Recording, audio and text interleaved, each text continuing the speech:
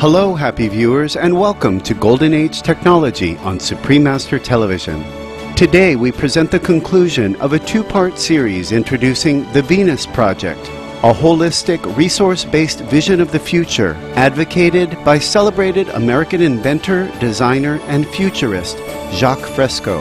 Mr. Fresco was born in 1916 and grew up in New York City, USA. He has a background in industrial design and previously worked as a consultant and researcher in the aviation industry. He has authored numerous books, including Designing the Future, produced and been featured in documentaries, and traveled extensively, promoting his ideas in television and radio interviews and seminars throughout the world. The Venus Project is a comprehensive plan to create a world where humans, animals, and nature coexist peacefully. The goal is to resolve all of today's serious world issues, such as climate change and hunger, through a restructuring of global society. Mr. Fresco is confident that this enormous transformation would usher in a new age of harmony, prosperity, and cultural advancement. Implementation of the Venus Project would move us away from the current monetary-based economic system to a resource-based economy where our planet's gifts are designated as the heritage of all people. Designers and engineers would build holistic, sustainable cities using advanced technology. We have chapters all over the world of the Venus Project. We encourage you to look at our website. We have the Venus Project design teams where we have over 1,600 people who have signed up so far. We're going to be working on more detailed blueprints for our city designs. We have a Corsan project where in one of Jacques' old books he talks about Corsan, the centralized computer, which is a database and organizes technically everything on a global basis within a resource-based economy. Under the Venus Project's plan, how is energy generated for our cities? Energy for the city of the future. Photovoltaic on rooftops. There will also be within the structure itself a composite material, and when the sun's out and the structure moves, they'll be called pressure transducers. They generate electricity by expansion and contraction. So all the roadways, all the rooftops are not only photovoltaic, but they're heat concentrators. In regions where you have natural volcanic energy, you use the heat of volcanoes to boil water and turn turbines, and there's enough volcanic energy to propel the earth for thousands of years. Just that alone, if we develop it. Harnessing the Gulf Stream, these waters move. Under the ocean, there are cold water streams, there are hot water streams, moving in different directions. We can harness them by putting a turbine in there. There are thousands of different ways of generating electricity. You don't need oil or gasoline or coal. These are filthy ways. There's very little waste in the future. Today we manufacture things to wear out, break down, so you have piles of television sets, computers, cell phones in the junkyard. Piles of it. In the future we design things to last, so you can just change a part very easily by plugging it in. And pull out the transistor, put in another one. It'll blink and tell you where the problem is. Your cell phone will repair itself when it can. In other words, the way a machine repairs itself, it has, say, 3 resistors or transistors. And when one fails, the other one rotates it, plugs in. I think machines can do almost anything man can do except feel. Mr. Fresco has proposed innovative solutions to many of the environmental issues facing the world, such as the global shortage of clean, potable water. When it rains, we harness the water. We direct the water to storage basins. Instead of floods, we build canals all across the world in different countries. And those canals terminate the flood waters into strip mining, where we dug big holes in the earth. We left these ugly places all over the world. In the future, we will store floodwaters there to be used at a later date. We don't pour chlorine in the water. Do you know that most embalming fluids are in all the reservoirs of all the big cities?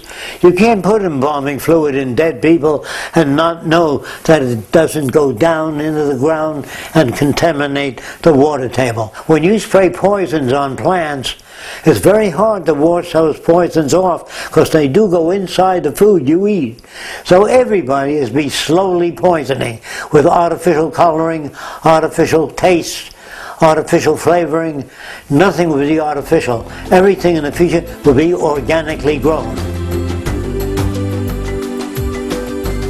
The Venus Project calls for building cities in the sea, which would include research and learning centers dedicated to bettering the ecological conditions in our oceans. We do have cities in the sea of many different designs. The purpose of the city in the sea is a university really at sea.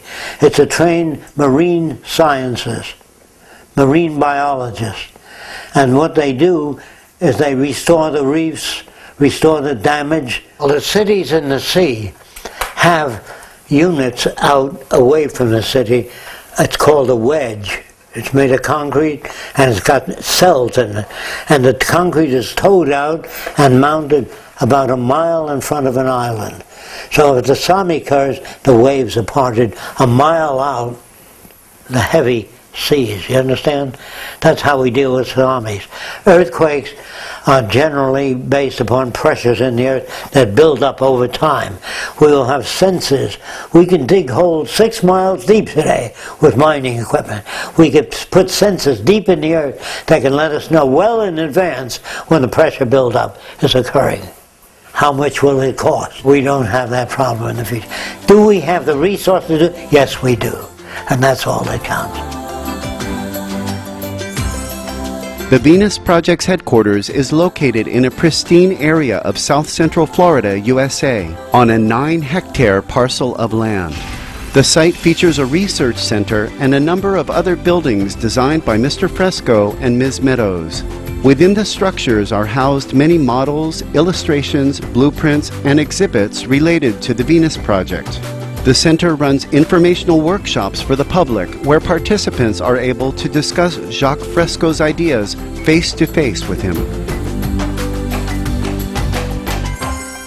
There will be many different types of buildings in the future. Different people with different interests will want to select different types of buildings. But in most instances, most of the buildings are curvilinear. They have curves or bent lines, and that makes the building much stronger and uses far less material. So there would be lots of deck space on buildings so that people can relax. As you notice, all the deck space on these buildings, but people will pick a building that suits their profession and their interest. So the buildings will vary depending on the interest of the occupant. Other than that, there'd be a very wide selection of what buildings people can live in. All the lines are curved, which makes the building much stronger. And the boats and helicopter is there for your use. In the future, I don't think people will want to own anything anymore. Everything is there for their use, but you don't own anything. You live in the building as long as you like. You can travel any place you want to travel. And then if you come over here, this may be a model of an art center in the future, where artist materials, you have access to any material you want. There's no fee anymore. And so what you see here is different buildings and different mechanisms that serve a different purpose. This represents joint venture of all the world's people going out into space together and using it for the benefit of everyone. Now if you come over here, you'll see these are exhibition buildings. Some of them we built for China originally. And this represents a rooftop landing area. And the rooftop gardens will be on all buildings in the future. All of the larger buildings will have rooftop gardens or solar generators as part of the roof. Jacque Fresco sees all repetitive tasks being performed by automated machinery in the future, enabling people to have more free time to explore their areas of interest and help advance society. This is the way we produce buildings in the future. This is a machine that has a die placed in this area, and then it squeezes the buildings out like that, and then a laser beam cuts them.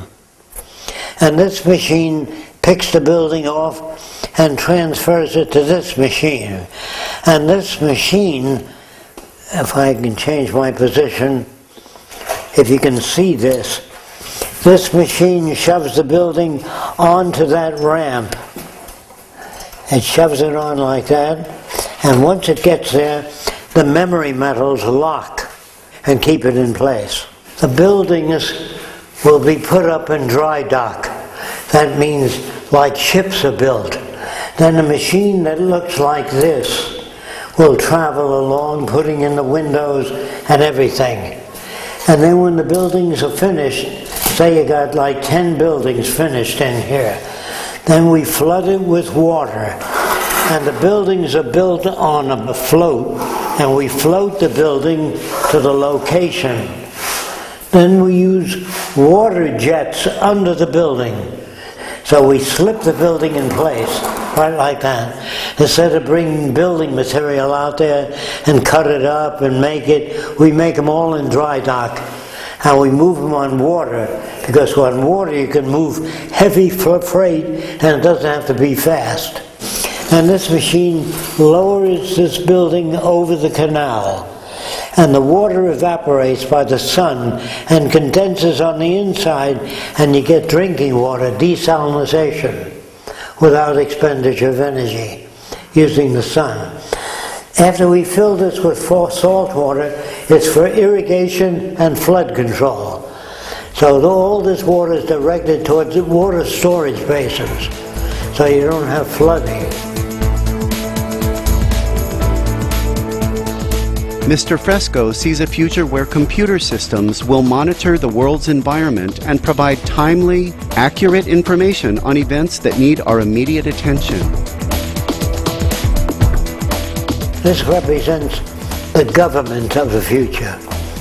It would be cybernated. That means that computers will monitor farm production, harvest the crop, plant the seeds, and maintain their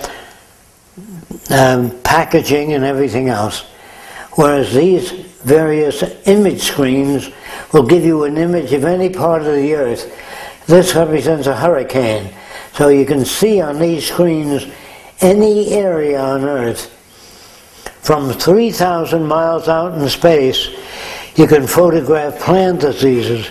They show up as red.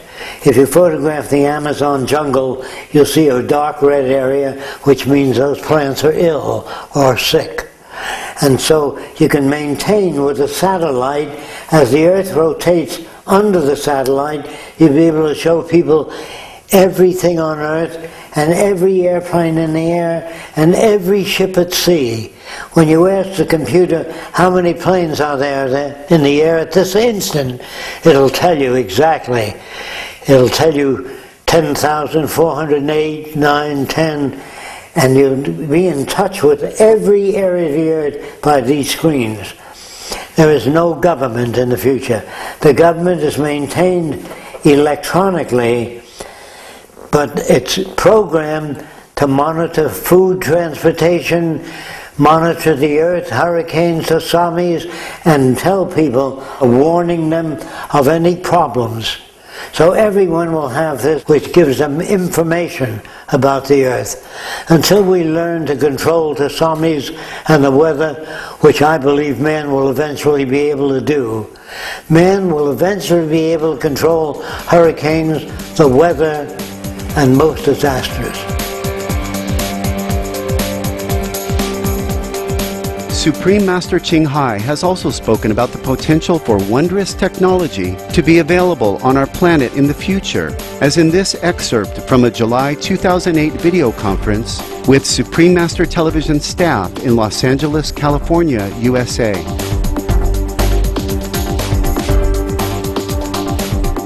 The technology that we're having right now is nothing compared to what we will have if all the population of the planet turn into a loving, kind, compassionate vegetarian diet. Then you will see all kind of invention that we have never imagined before will surface. And all people will live in peace and love even if they don't pray for it. It will come.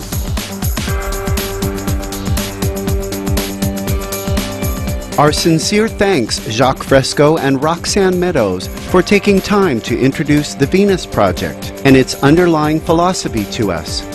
May a sustainable planet with everyone's needs met soon be a reality.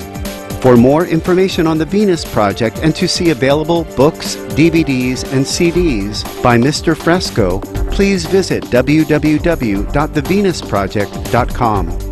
Download a free ebook version of Jacque Fresco's Designing the Future in various languages at the same website. Blessed viewers, thank you for joining us today on Golden Age Technology. Next on Supreme Master Television is Vegetarianism, the Noble Way of Living. After noteworthy news, may we always strive to elevate our world through compassionate actions and loving thoughts.